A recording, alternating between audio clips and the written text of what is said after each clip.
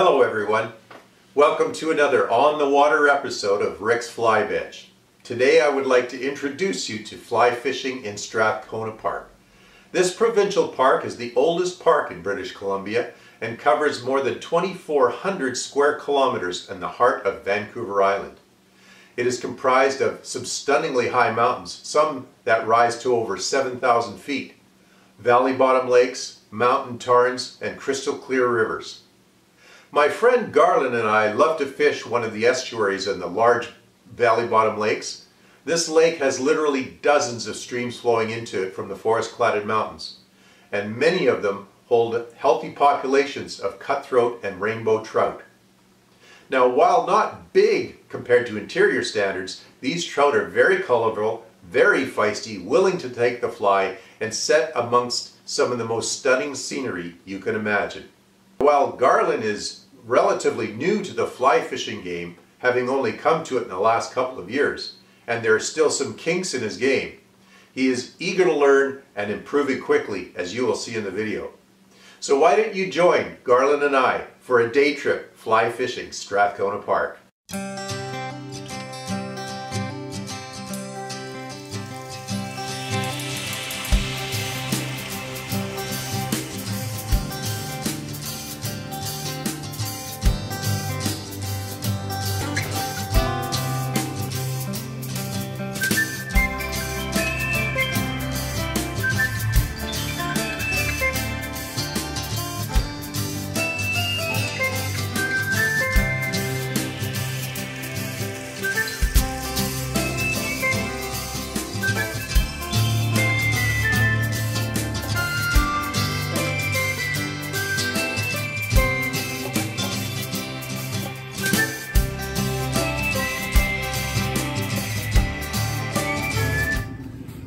So here we are at Strathcona Park at the beginning of June. It's June the 1st here. We're down in the lowland valleys, one of the big lakes in Strathcona. We're going to be fishing one of the estuaries or the rivers that flow in. We just saw a school of fish in the shallows, eh, Garland? Looked like a pretty good sized school there, eh? Looked like about 6 or 7 1.5 pounders. Actually, I saw probably about 15. Yeah. Okay. So yeah, let's get our lines in the water. Garland's already ahead of me. I got to catch up here. So we'll bring you in on the action when we get some fish. Do I see you eating a banana? Did you, look at, you dared to bring a banana? That's bad luck, isn't it? Oh man, Garland, anything but a banana. Now, let me tell you. It's only bad luck if you don't eat it. Oh, I never heard that before. Yeah, that's what I'm going Yeah. with. So where do you think this banana myth started? What happened? Like, how did it begin? I can't, like, why banana? Why not oranges or apples? I'm eating some apple chips. Probably had something to do with a mermaid or a siren on some deserted island. Okay. I'd heard it was like when they first started creating bananas to ship them around the world, there'd often be like tarantulas and other spiders hanging around the boat. So they didn't like having bananas in the on the boat because what could be hiding in the crate. I like the mermaid story better. Okay. So there we go. First rainbow of the day. Actually, got some cutthroat markings to him. I thought. Yeah, looks like a native cutthroat. Let's let that guy go. Oh, there's another fish right here. There he goes. Oh, I dropped it right above the spook. If we sit anchored, we'll do just fine here.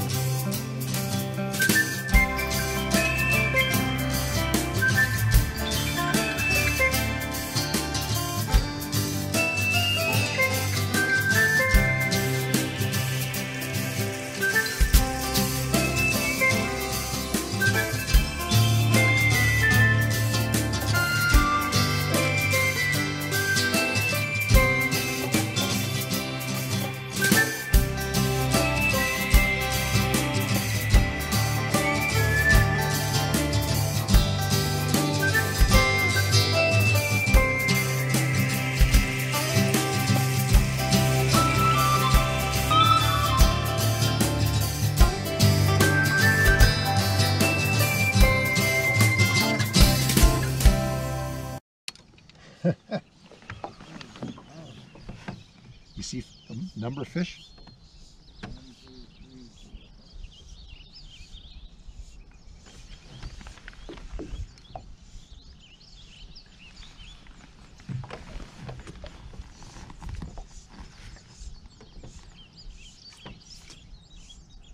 Oh, there's one right there.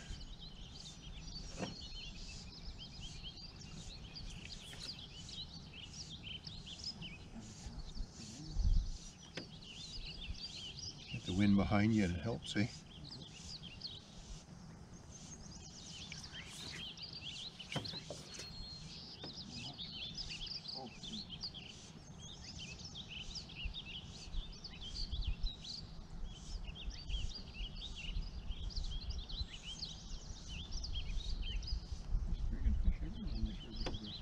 Yeah. You want to try casting my rod? I'm filming here. Okay. You just bring yours in and lay it down there and let it sit in the water, and you can try casting my rod.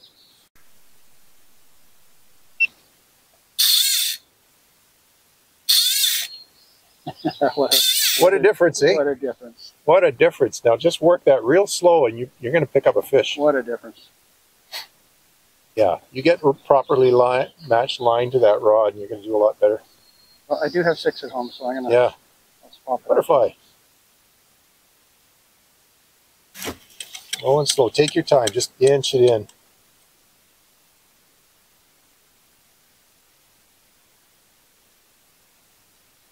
There, they got the current working. Yeah. Pulling the line down.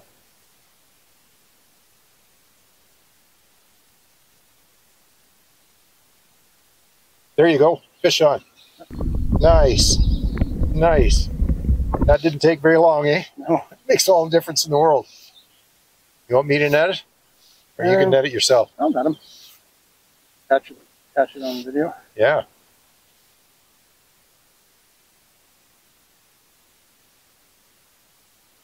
There he is. Yeah. It's a good size. Yeah, it's a good size one. Beautiful. He looks tired though. Yeah. Hey. Oh, he's a good size. Tired fish is better than no fish. Nice. Surface action.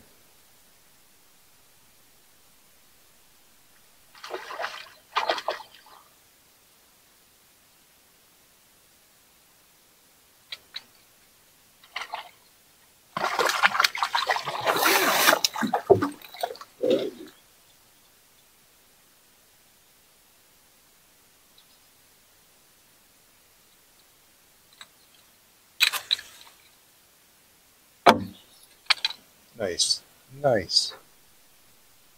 Beauty. Let me see that smile. On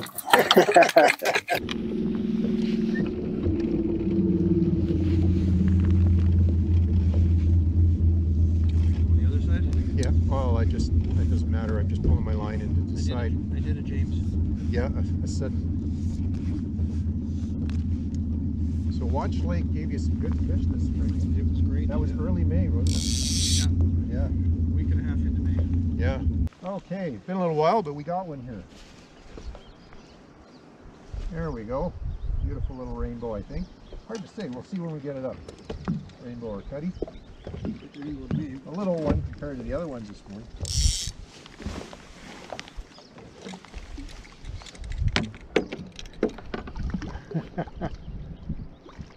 Oh, they're little jewels. Little jewels. See if I can get them in the net. Whoa, got it. Gotcha. All right.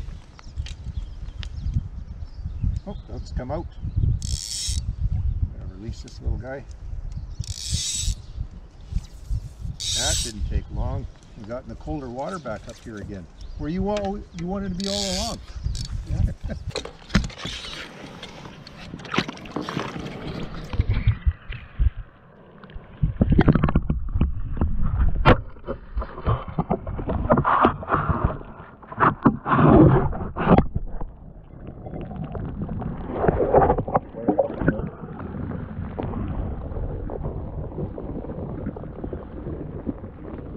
Little guy.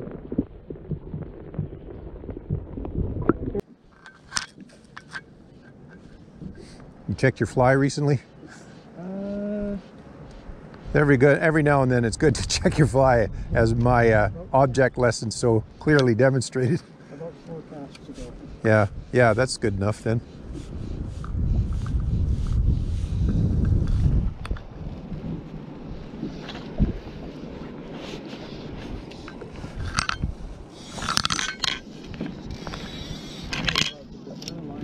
You just had a chironomid land on your hat. Okay. So, Garland, I hope we can pick this up on the microphone. I want to talk about the difference in the casting between the rod that's balanced with its line and the rod that isn't. What did you notice? Well, I just bought a new rod, a 6-weight rod, not that long ago actually, and even though I'm a novice caster, I can definitely feel the difference in the rod. So I happily put my 4-weight line on that I had just bought. I didn't want to waste it. Yep. And it feels like you're trying to throw a paper towel into the wind. Yeah. The rod's doing a great job, and the line just isn't heavy enough to get out there. Right. So as a new fly caster, we've talked about equipment and stuff like that, and the importance of balancing rod and line weight. Would you concur that I've been giving you good advice? Yep. Okay. So what are you going to do when you get home? Well, I do actually have some, interestingly enough, some 6-weight line that I'm going to pop back on this reel. Okay. And take it out probably next week and give it a try. Yeah, because absolutely your casting looked like an experienced, long-time angler when you were casting with my outfit. Good to hear. Yeah. You've got the skills necessary to cast like a pro. Just get that line matched up the rod tip, and it's gonna change your game all completely. Darling, you're into a fish. Yeah. I'm already though. Probably the one you just released. Okay. There's more fish in here than that. There we go. Let's have a look there. Yeah, you got your line dancing around there. You got the net handy. Yep.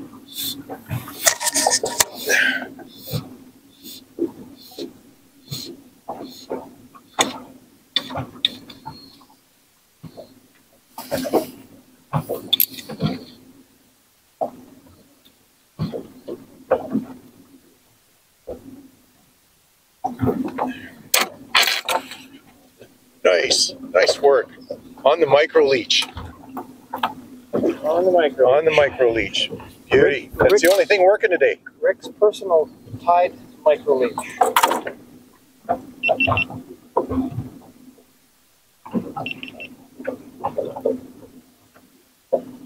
There you go.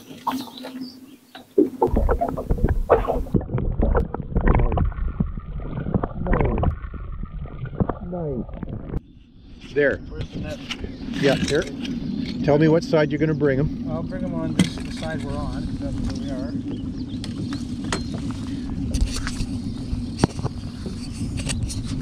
Putting up, I don't know if it's a big fish, but it's certainly got a bunch of jam here. Yeah. Now we're getting this on film. This is good. Nice. The old... I still haven't seen it. Yeah. You got the net handy there? I do. Oh, there he is out there now.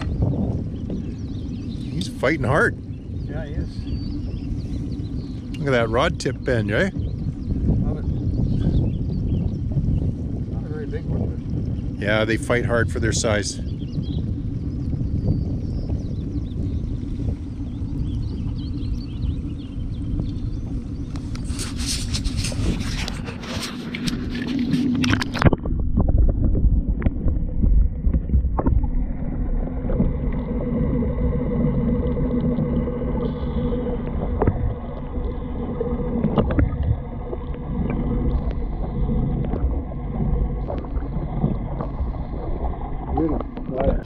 Another one here.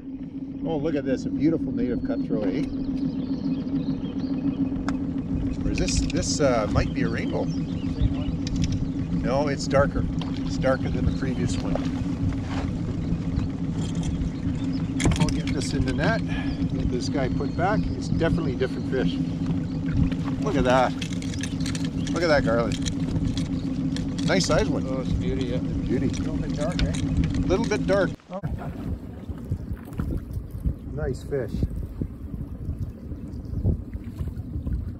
Beautiful little gems in this cold water. Hey, Garland? They're beauty, and some of them are real fighters. They are. He's got the current to help him there too a little bit, eh? Get that net handy. Whoa! Look at that, nice fish. Just look at him fighting there. Oh, putting a bend in the rod. Beautiful. Beautiful.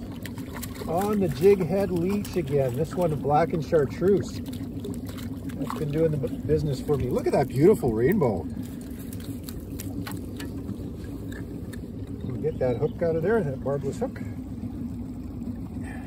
That's the biggest fish for all day. Look at that. Yeah, it's a beautiful fish. Beautiful fish. Look at the colors. Gorgeous colors. Way you go, bud. Thanks for the fight.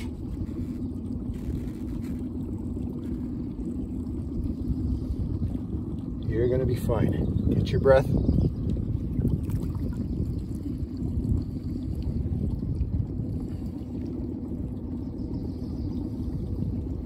Ready to go?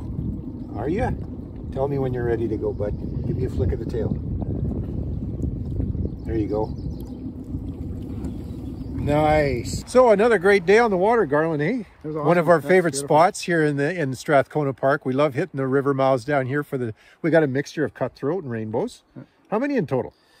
We were north of 15, probably not 20, but yeah, close in there, somewhere between 15 and 20. And some really bright fish along with the dark fish, right? along with some spawners, yeah. But it was the micro-leech. The micro-leech had to be the ticket, right? It was. We tried different things, yeah. And yeah, that was the thing that was working. Yeah, and it was a tungsten beaded micro-leech that gets down deep in the moving water, and the sink tip line seemed to be getting more hits than the floating line today, right? Yeah, very much so. Just getting down deeper to the fish, and then you found out something about your casting.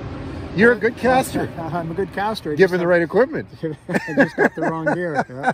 Well, we'll get that fixed up for you, and you're going to be casting like a pro soon. Yeah. Maybe get you out teaching some lessons to some newbies sometime in a little while. Well, that was a great day, and I hope that you learned something from this. The micro-leech, the tungsten beaded jig head micro-leech was the ticket today, and you can find that fly on my channel. Yeah. So I thank you for watching this episode of Rick's Fly Bench on the water, and until next time, I hope to see you on the water.